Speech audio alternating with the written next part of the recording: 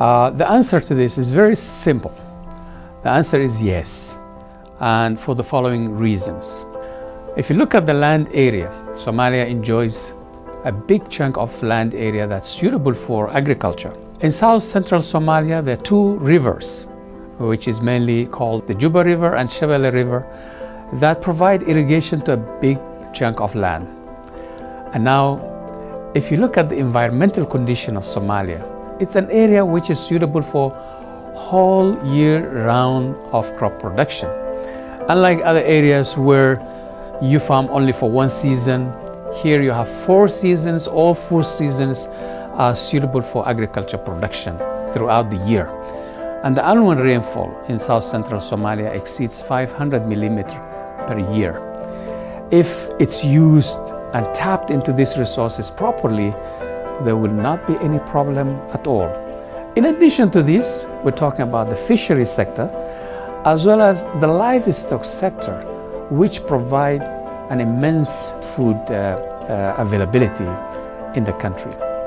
Now, if you look at the production level in Somalia, and this is according to the figures that's provided by FSNU and FAO Somalia, the production level is 250,000 tons per year. This is an average production, but the requirement in the country is double than that. Now, the production per unit area for maize in Somalia is only 1 ton per hectare, whereas the potential for the production of maize per hectare is from 10 to 15 tons per hectare. Now, there is a big difference in this. And in fact, as SAG, we have worked in south central Somalia for the last 2 years. We worked closely with the farmers, over 3,000 farmers.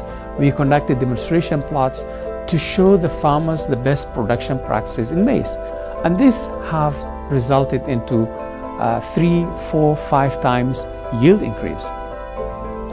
Now, if we just look into this and predict what the future can bring, like if you increase the production from 1 ton to 5 tons, that means you are going from 250,000 to almost over 1 million tons per year.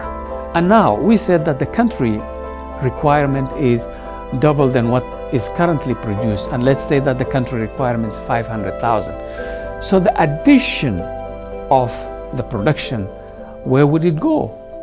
With the analysis and with the figures that we have at the moment, it shows us very clearly that Somalia can not only feed itself, but can also become an exporter of a crop in the outside world.